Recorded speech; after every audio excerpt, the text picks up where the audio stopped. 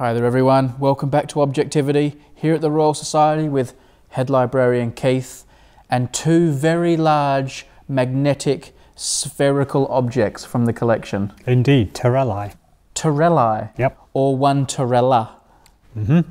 What is a terrella? It's a magnetized chunk of stone or metal in the shape of a globe. And where the word terrella comes from is from the earth. So this is supposed to be sort of a mini earth. That's right, yes. You could model magnetic poles using one of these things. They've been around for a very long time because the early Royal Society was interested in magnetism. What better things to have in your repository than some terrelli? They come off their stands. Can I hold one, Keith? Yes, do, by all means. It's quite heavy. Oh yeah, it is heavy. It's got a few dents out of it, hasn't it? Seen a bit of action. And these are very useful for things like modelling aurora, the Earth's magnetic field, understanding things like that. It's magnetism, yes. So we're very curious about magnetic phenomena. It's very difficult. Before they could make artificial magnets, they had to rely on naturally occurring ones. So they were prized objects. So now the thing we want to talk about next is the Royal Society's repository from which these came. Yeah. This isn't the library as we know it today, the archives that we show people every week. This is sort of a bit further back when things were a little bit more Wild West, a little bit more crazy, or just a different era? Well, it was a different era. There weren't any national museums in the same way that we might have the British Museum today. Therefore, the Royal Society began collecting things, not just papers, not just paintings, but objects and things to do with natural history and the natural world. Now, we've got a few documents and books here that list what was in the repository at this time. That's right. The Society appointed a curator called Nehemiah Grew. Like your predecessor? One of my predecessors, yeah. And he began to list things. He published a catalogue of the repository, and successive librarians in the 17th and 18th century updated that. They kept lists of things coming in, and we have a few of them here. So this is a list here of minerals, earths, stones and bitumens. And you can see straight away, top of the list, 4th of November 1663, a lodestone. What's a lodestone? So it's basically just a magnetic stone of some kind. So these are lodestones in a way? Here in 1660 to 1661, so January, this is just after the Royal Society is established. 2 lodestones sent by Sir Robert Moray, and the donor here, King Charles II. So King Charles II, founder of the Royal Society, was donating magnetic stones. But the thing that I find interesting is looking through some of these documents at the other things that used to be kept in the repository. They had fantastic collections of all manner of things. This one in particular has caught our attention today. We have here a list of human rarities that were kept. Number 1 on the list, an Egyptian mummy given by the Duke of Norfolk. And then next, we have a male human fetus of about 4 months. Then we have a list of similar objects. These are preserved specimens, so they would keep not just plants, but animal specimens and human specimens as well. The face of a monstrous child without eyes or nose.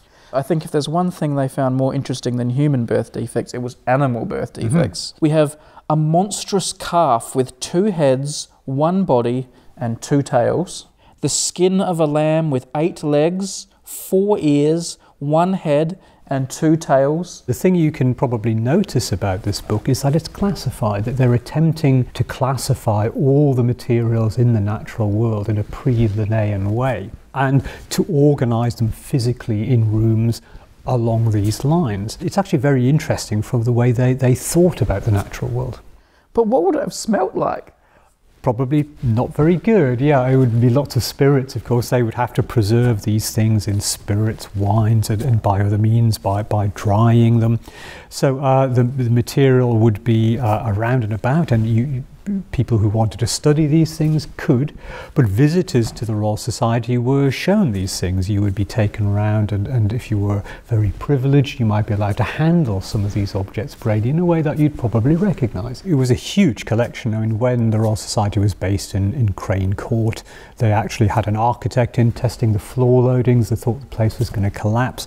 It was very badly kept for a long time. Of course, just natural degradation of these materials and insects insect infestations would have taken care of a lot of it.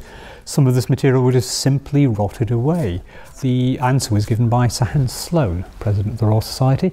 He established under his will the British Museum. Towards the end of the 18th century, the Royal Society handed its core collections, the things that remained, over to the British Museum, and they formed part of the British Museum's early collections. Well, as the head of the library at the Royal Society, does that horrify you to think that all this wonderful stuff was given away? Well, by that stage, a lot of it wasn't very wonderful. The difficulty is because the material has changed hands many times, the Royal Society kept the material badly. The identification, the kind of chain of evidence, if you like, has gone. And you can see it here. So this is an inventory of some of the human rarities in the collection. So this is antiquities, machines, models, things that the Royal Society owned. And you can see here, this is from 1765, so rather later. And the provenance of some of these things is beginning to be lost. So some of these donations are assigned to particular people, and the descriptions are quite good. But in other cases, the descriptions are rather poor. So curious works of art we have here, and it says a cast of a man's face in wax. Now that could be anything. However, we do know that in the early days from these catalogues, the Royal Society had a portrait of Sir Robert Moray, who's arguably the founder of the Royal Society, in wax.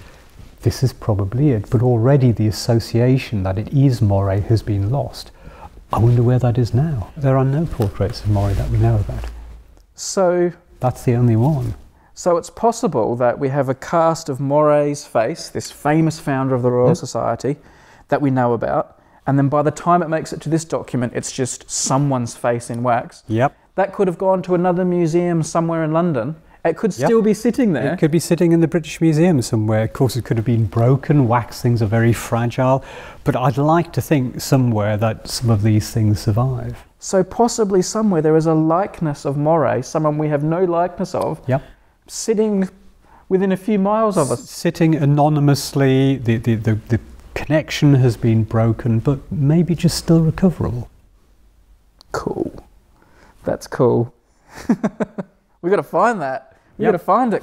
Come on, Keith. Let's get out there and find it. This box alone seems like an insight into this man's mind. Yeah, I know. A lot of mathematicians have a box of puzzles and things at home. So for me, it feels like this is his box of puzzles, and he was working on making his own. He's a popularizer of mathematics. He wants everyone to enjoy maths puzzles, and so he's made them. That's so good.